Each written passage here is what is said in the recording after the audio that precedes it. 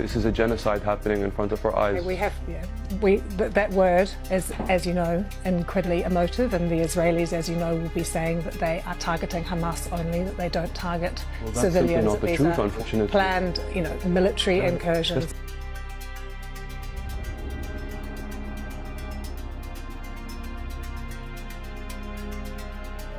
Planned strikes in Gaza, and that they are targeting the militant group Hamas. But I'm here to let the world know that that's not the case. Karim, you've been able to have your say. This is what the Israelis will always say in response to you.